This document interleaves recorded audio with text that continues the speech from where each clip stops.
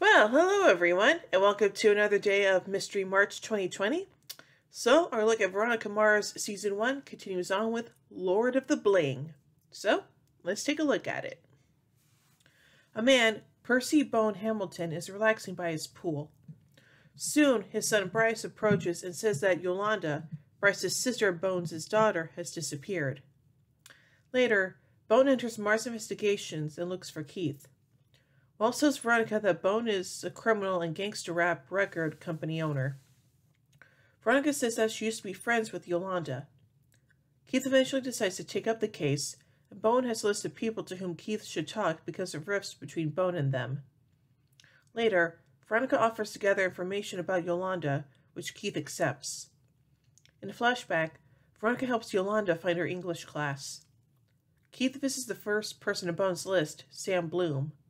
Veronica talks to Yolanda's friend Gabriel, and she finds out that the two were at a club the night of her disappearance.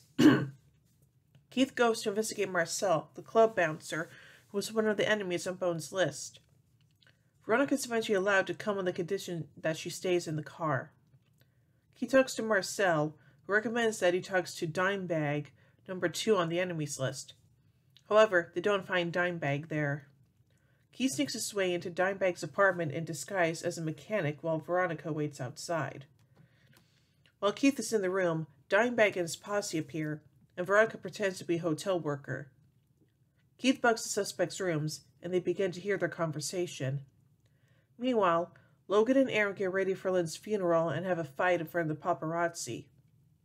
Veronica visits Yolanda's younger brother, who thinks that she has been kidnapped, not simply disappeared. In another flashback, Veronica sees Yolanda kissing Logan and tells Lily about it. Lily says that they must stop being friends with her. Bone calls Dimebag, and he says that he knows where Yolanda is.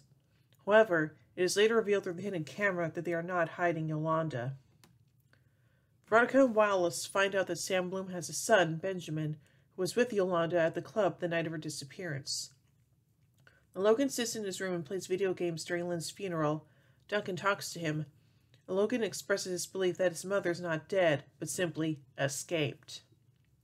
Veronica calls Benjamin's roommate under a guise, and he says that Benjamin left alone for Las Vegas, which means that Sam was lying about his whereabouts. In another flashback, Veronica abandons Yolanda for Lily. Bone comes to Keith with a ransom note for $500,000. However, the drop location is already specified and the area is under heavy surveillance. Bone believes that Dimebag is a kidnapper. During the drop, Bone places his wedding ring inside of a plastic football and shoves it down the drain per the kidnapper's orders. However, it turns out that Yolanda's brother was behind the whole scheme and intercepts the plastic football at the beach. It turns out that Bryce actually planned the whole scheme, and that the entire plot was to stop Yolanda from running away. Keith, Veronica, and Bryce talk to Bone and his wife. 3 get Yolanda up on a Skype-like camera. She says that she has run off to marry Benjamin Bloom. Yolanda says that she won't come back until Bone's feud with Sam Bloom is over. Later, Veronica calls Yolanda again and apologizes to her for leaving her, and she accepts. Oh, that was kind of nice.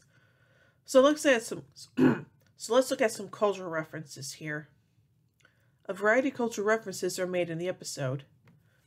Bone compares his 2 children to Velvet Brown from National Velvet and Steve Urkel. Logan Eccles left her suicide note on a BlackBerry. Logan uses the V sign when talking to his father. Logan uses the phrase, "My father thanks you, my mother thanks you, I thank you," a reference to a statement popularized by George M. Cohan. Logan also mentions ICM ciphers, ICM Partners, a talent and literary agency. The video game that Logan plays at his mother's funeral is Fable. Now let's take a look at some arc significance in this episode. It was Yolanda Hamilton who kissed Logan, leading to Lily and Logan's breakup before Lily's murder. Logan asked Veronica for help in finding his mother. Now on to the music. The following music can be heard in the episode: The Bomb by The Far Side, The Girl Who Wouldn't Die by SAR, Saturday Night by Ozomatli, and Hey Ma by Cameron. And now finally, the production. Although credited, Eli Weevil Navarro, portrayed by Francis Capra, does not appear in Lord of the Bling. This episode also features the return of recurring character Lily Kane, who appears in flashbacks in the episode after being absent since The Girl Next Door. The episode's title is a reference to The Lord of the Rings and Bling Bling, a slang term for jewelry in hip-hop culture.